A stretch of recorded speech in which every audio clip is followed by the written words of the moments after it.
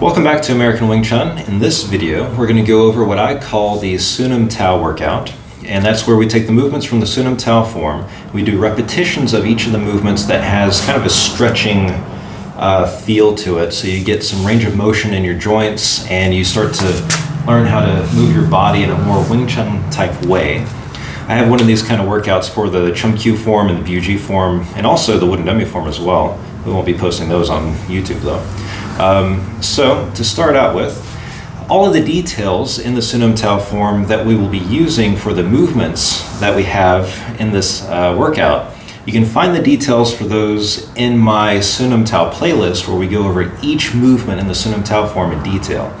So if you don't know how to do a specific movement, go reference that for the details, and here I'm just showing the movement that we're doing and how many repetitions and some ways to do it so that it kind of flows nicely in repetition.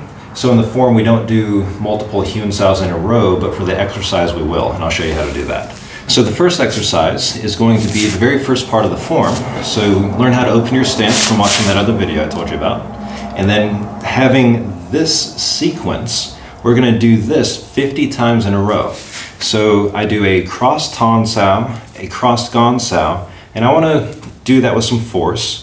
And then it relaxes and comes back up to the crossed Huen-Sau position again. I make fists and then I pull that back. This pulling back motion with the fists, you want to make sure you pull that all the way back so that your forearms are parallel to the floor. There's some space between your forearm and your body, and it's not resting on your body. And this should be stretching out your chest so that your body gets more flexible in the front part of your body, but it also works the muscles in the back to be able to keep a good, more straight posture from this position. So you'll do 50 repetitions of this, where you go here, up and back, that's 1, and then you go 2, 3, and you do 50 of those. I won't do all 50 because this will make a long video if I do that. But you go 1, 2, 3, actually there's 4 parts. 1, 2, 3, 4. Make sure you really stretch that back. And then it goes up and back. So that's exercise number 1. Exercise number 2 will be the Huen-Sau, this circling hand movement. And so the sequence of the workout goes in the sequence of the form. So if you can remember the sequence of the form, it kind of gives you a clue for which movement comes next, and it helps you remember what you're doing. So the way this starts, we start from the punch from the form. The hand will open flat, palm up. I bend my hand backwards towards myself so that my fingers are pointing back at me. I rotate my wrist down while my hand is still bent. My elbow stays locked out. My fingers are pointing back towards me. I make a fist here and continue the circle the rest of the way around. So that would be 1. And we're going to do 50 of these, but now I'm going to go the opposite direction. And the way I do that from here, I open my hand, turn my palm outside my body, bend my hand backwards, rotate the other direction, make a fist and lay it flat here, and then that would be number 2. I open my hand from there and I do the first part again. Circle around, make a fist, comes in, number 3. Open, turn out, pull back, circle, make a fist, number 4. Then you do 5, 6, 7. You can kind of do these fast until you do 50 of those on one side. Then after you've done 50, then you do the other side. 1, 2, 3, 4, 5, all the way up to 50. In fact, if you do 51, 50 will get you into this position where your thumb is on top. 50 will get you into that position. 51 will get you into the position like you are in the form before you pull it back. So if you do an odd number, you'll actually be where you want to be in the form to pull it back to the next movement. So that's the Huen-Sau, and that's really good for stretching the wrist and building these muscles on the inside of the forearm, really stretching the muscles on the outside of the forearm, getting that flexibility and range of motion in the wrist joint. That's really important in Wing Chun when we do our punching. So you want to have that flexibility here, and that's a really good exercise for that. So that is the Huen-Sau, 50 on the left and 50 on the right. Okay, so the next part of the form we come to is this Huen-Sau with the 3 Fook-Sau sequences. And anytime in the form you repeat a movement a number of times, that was probably an important movement that they wanted you to repeat a few times to get a lot of practice on it. So we're going to do some repetitions of that. And so starting out with the Ton-Sau, and again, check the other videos that I'll leave a link in the description below so you can find that to tell you the details on how this movement works. But what we're going to do, instead of doing 50 of these, because that'll take forever, we do 10 of these. So this will relax, and then you push out, rolls up and back. This will be number 2. Push out, roll up and back. Number 3. And you can also do this, if you know the Qigong Siu Nim Tau that we have in our organization, you can take in a deep breath in through your nose and then exhale out through your mouth as you push out. And this is how you can just get 1 repetition of breath while you do it. Breathe in through your nose as you pull in. Breathe out through your mouth as you push out. Breathe in through your nose as you pull in. And that will make this a very slow movement, but you get to practice this deep breathing exercise, breathing in through your nose, still breathing in through your nose. Breathe out through the mouth as you push out, still breathing out through the mouth. Breathe in through the nose as you pull it back. Breathe out through the mouth as you push forward. 10 of those on the left side, and then you have 10 of those on the right side. So you count 10 Fook-Saus. The first Ton-Sau you don't count, but you count 1 as a Fook-Sau, and then 2, and you do 10 of those. And then at the end you can finish it like you would in the form where you palm to the side, palm forward, stretch that, and then you pull that back. So that is the 10 Fook-Saus that we have in this as this exercise. So the next exercise is the Sideward Gum-Sau that we do at the next movement in the form after we've done the Fook-Saus. So you can do this a few different ways. You can do one side 50 times in a row, back and forth, or you can do it alternating sides. So if you were doing 50 on one side, you would want to do 50 on the other side.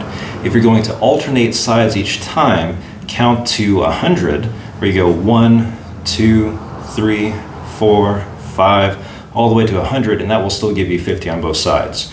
When you do this, try to make sure that your elbow pushes the hand down. You're pulling up and back on the hand and the wrist to really stretch the opposite things that the Huen-Sau stretches, and it builds the opposite muscles that the Huen-Sau builds. So you need to have both of these kind of movements where you have palm striking techniques and you have Huen-Sau techniques where you bend one way and you bend the other to counterbalance those stretching exercises. So this is a good one to practice to get that repetition in of pulling that wrist back this way.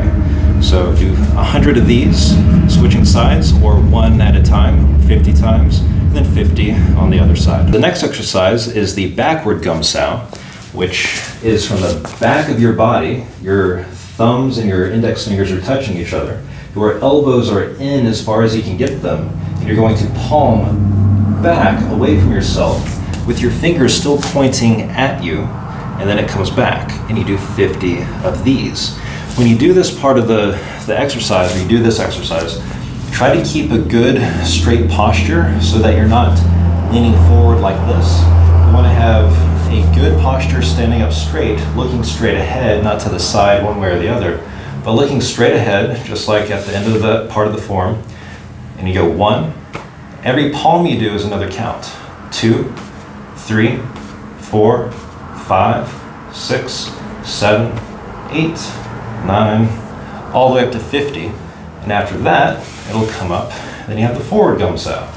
And that'll be the next technique. So the next movement is the forward Gum-Sau. So it starts right after that part of the form where you do the backward Gum-Sau.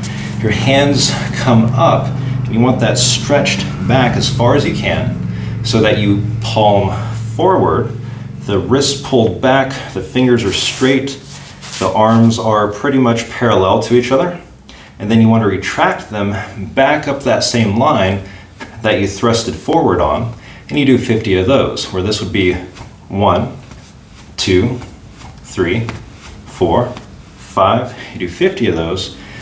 But when you do this, and this is true for all of the exercises that we have in the Siu Nim Tau workout, in all of the workouts, make sure you do them correctly. You're doing a high number of repetitions. You want to ingrain proper technique and not do 50 bad movements that you now have to train that bad movement out of your body. So when you do this forward Gaun-Sau, it's important that you push with your elbow and not hammer, hinging at the elbow. I want to thrust my hand forward and down with my elbow pushing behind it. I don't want it to have this arcing motion in the wrist. I want my elbow to thrust forward so that my palm travels in a straight diagonal line forward and then travels along that same line back up. So to count again, this would be 1, 2, 3. And you would like to do this with some force, like you're trying to strike with it. It's not exactly a strike in application, but you do want to practice that kind of force coming from this palm position. And again, you're really stretching on that wrist when you do this. So 50 of those. Okay, so the next movement is the Fak-Sau, which is this part of the form. So we're going to do 50 of those, and we're going to start with the left hand on top, and you're going to strike out, and then when you bring it back, the right hand is on top. Strike out, bring it back, the left hand is on top. Each time you do this, bring the other hand back on top, so you're not just doing one kind of lopsided movement the whole time, and then if you were to do the other side, it would be kind of lopsided this way. Try to equalize both by alternating which side comes out on top each time you do it. So this would be 1, and then 2, 3, 4, 5, 6, all the way up to 50 of those. You'll really feel that working on your trap muscles up here. Be careful with this technique where when you strike this out, make sure that your elbows lead and that you strike in this direction and don't hyperextend your elbow backwards. So try to go more to the side with it when you do this technique. So be careful with that one. And so you have 50 of those. Okay, so the next technique is the Sau, which is this thrusting fingers arm. This is to practice having this relaxed kind of force when you strike. And so the sequence is going to be where you strike out, then you're going to do a Sau to pull the hands back, and then strike again. So you do 1, 2, 3, up to 50 of those. And try to keep the hand really relaxed. The fingers are relaxed, but they're still pointing straight, so it's like an arrow shooting out, all the way out, and then it relaxes. And the wrist and the forearm and the hand all stay straight. Don't bend it and then end up thrusting down. I want my arm to be straight like an arrow, so when I strike, it has this kind of force penetrating through the fingertips all the way out. And so you do this towards the height of your eyes if you're looking at a mirror in front of you. So it should be at this height. It's not straight out. It's definitely not down, that's obvious. I'm going kind of high with it. And you do 50 of those. So each strike is 1, 2, 3, 4, all the way to 50. So that's the Sau, thrusting fingers arm. So immediately after the Sau in the form, you have the long bridge Gum-Sau and the Tai-Sau. And so we're going to do repetitions of the Tai-Sau movement. So starting from the strike from the Sau, you're going to press the hands down, keeping your elbows fully extended, and your hands end up parallel to each other, parallel to the floor. And then the hands relax, and you pick your wrist up to your chin. And that would be 1 repetition. Pushes down to the belt, lifts up to the chin, that would be 2. Every Tai-Sau lifting hand that you do is a count. So you can do this fairly quickly. And 50 might not feel like a lot. You may feel like you can do 100 of these. As many as you want to do, that's what you do. So 1, 2, 3, 4, and try to have your wrist lead the movement, kind of like the Karate Kid painting the fence up and down. Push down, lift up, push down, lift up. And just try to keep this soft while keeping the elbow fully extended you're really hinging from the shoulder here. And I'm not pulling this back hard and tight when I lift. I'm just keeping it relaxed as I lift it. Same thing on the other side. You're doing both at the same time. Keeping the elbows fully extended. Don't let this happen. Keep the arms extended out as you do the Tai-Sau long bridge Gum-Sau. Pressing down. You can kind of feel this in your pecs a little bit when you do that. And then you lift it up. The chest relaxes. You feel that lifting in the deltoids a little bit. And so after you do a few of those, you'll start to feel that really in your deltoids. And so 50 again may not be enough for you to feel any kind of burn in this, but the coordination that you're getting from this movement is really good to train. So 50 of those or 100 of those, how many you want to do. So 1, 2, 3, 4, 5, 6. And then at the end you can do the reverse Huen-Sau and pull that back, however you want to finish it, but there's 50 of those and then you're done with that part. So that's usually where I end the exercise, and then we would end with 1 minute of air punching. So you would just set a timer for a minute and start punching non-stop for a full minute. Or if you wanted to continue on with the form, there are movements that you can practice, like these palms, and you do chain horizontal palms. You can do that. You can also practice this movement in the Siu Nim Tau form after you've done the Jum, Wat, Lao Sau, lower lying palm. You can go back up high. This is a difficult movement to practice, going from a high position to palming low and thrusting with that elbow. That can take some practice, so that might be something that you can do 50 repetitions of this on each side. So you have these other exercises that you can kind of figure out for yourself, movements in the forms that have kind of a stretching quality to it, and figure out how to do repetitions of it. The more repetitions you do of certain movements, the better you get at them, obviously. So practice those things, like this for example. This stretch obviously would take some practice. It's kind of weird to do that in repetition, but you can practice one hand at a time, going to Ton-Sau, bend it down, thrust, Ton-Sau, bend down, thrust. You can do 50 of those. You can also do the Tut-Sau movement at the end and practice having this go with force, doing 100 of those so that you have 50 on both sides. So you would go 1, 2, 3, 4, 5, 6, all the way up to 50. And then again at the end, because the very end of the form is always chain punching, do a minute of air punching, get that really stretched out, and that would be the end of the Siu Nim Tau workout.